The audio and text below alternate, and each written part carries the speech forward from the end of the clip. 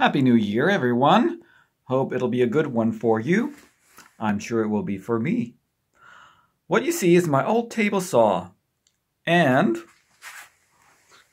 there's no table saw anymore. Because over the holidays, I decided to make a new table for it.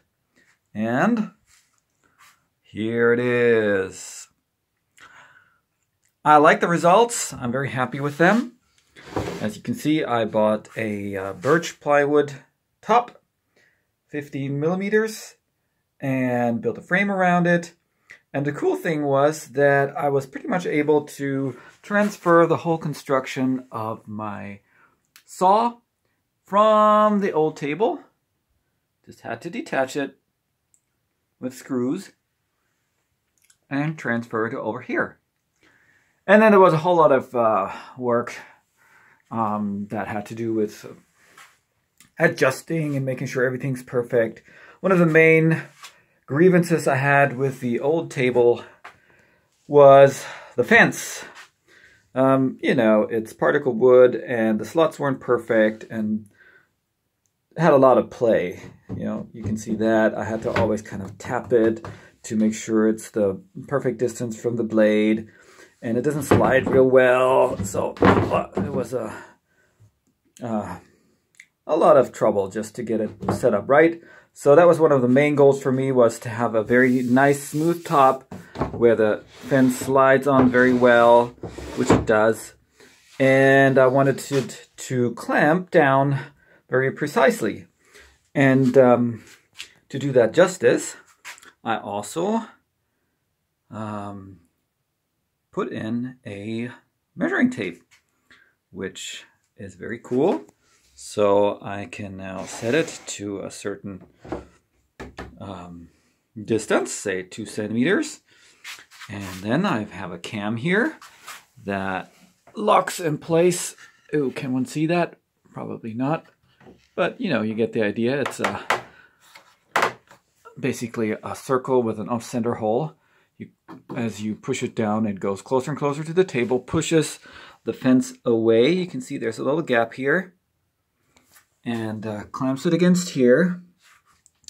And then I have a construction at the bottom, which clamps it to the underside right here. Hope you can see that.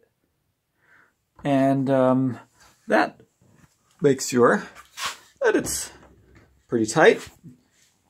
And it's very precise. There's no particular reason why this side is thinner than the other one. I just like to use scrap wood, and that's what I had. That was both very straight and smooth, and it works very, very well. The other cool thing that I like about it is this transparent zero clearance insert. Really fun. I thought that would be just a nice feature. You can look into it. You know, maybe there's some dust collected in there. I don't need to take the insert out. I can see that right away. Or something stuck. Whatever. And it looks cool. Got some nice miter slots that I routed out. Took me quite some time to get those right. In fact, I messed up on this one.